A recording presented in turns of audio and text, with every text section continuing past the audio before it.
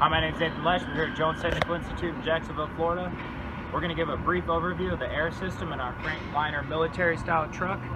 We're going to give the location of the compressor, the air tanks, and the brakes, and how they function. So we're going to come over to the engine compartment.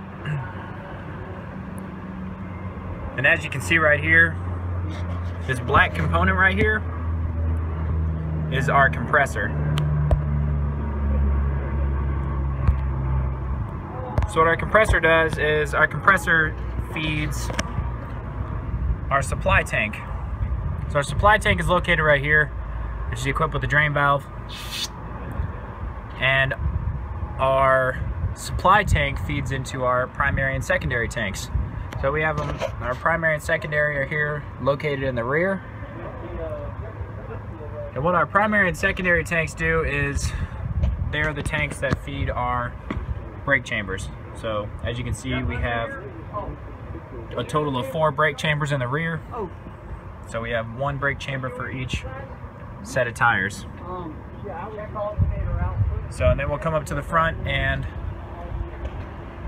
our brake chamber up here is our service brake chamber for the front tires. So now we're going to take it into the cab. We're going to start the vehicle up, and we're going to explain how these gauges, how you read them. So now that we're in the vehicle, as you can see here, we have our primary and then our secondary gauges.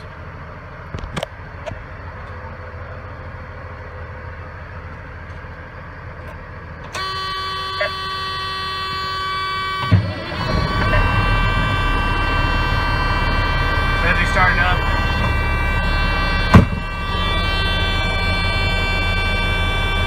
You can see our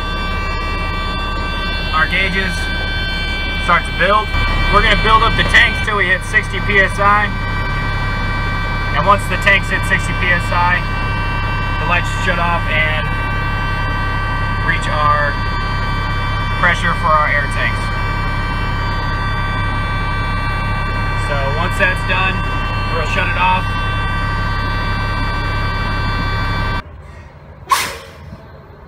So what it's doing right now is, as I press the brake, it pushes air into the chambers, fills up the diaphragms inside the brake chamber, and then when I release the brake, it releases that air inside the diaphragm.